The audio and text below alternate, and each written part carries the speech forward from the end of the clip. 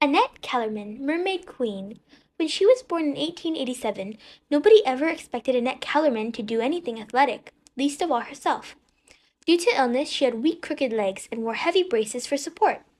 This caused her to walk slowly and stiffly. To avoid being teased, she kept to herself. When she was 6, her doctor recommended routine exercise to strengthen her legs.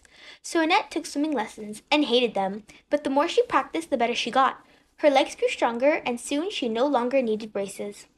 By 15, she was a talented swimmer and diver and started competing and winning.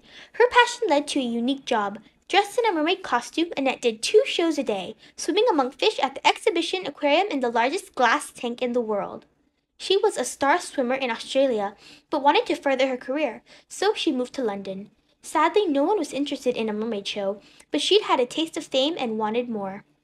What could she do to get attention? Her talent was swimming, so she swam 13 miles down the Thames River, something no man had ever done. People were so astonished she became front page news. The British media called her the Australian Mermaid. Annette then decided to take her skills to America. She performed water ballets in vaudeville shows wearing elaborate costumes. Her career was on the rise, but then something awful happened. In 1907, she was arrested. Had she robbed a bank? Blackmailed someone? Committed murder? No, she had worn a one-piece bathing suit to Reverend Beach in Massachusetts. It covered her from her neck to her ankles, but it exposed her bare arms. Scandalous, shocking, and illegal. It was similar to what she'd worn in Australia and London, but in the States women were not encouraged to swim. They would daintily dip their toes in the water, dressed in swimming suits with stockings, skirts, sleeves, bonnets, and rows of ruffles. During her court trial, Annette told the judge, "I can't swim wearing more clothes than you would hang on a clothesline."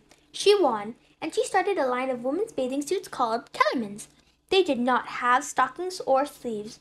Annette wrote swimming manuals and books about beauty, health, and exercise. She was also a silent film star in underwater spectacular with stunts, like diving into a pool of live crocodiles. She believed her greatest achievement was holding all the women's swimming records in 1905, or the book she wrote. It was creating a suit so women could freely enjoy swimming as much as she did.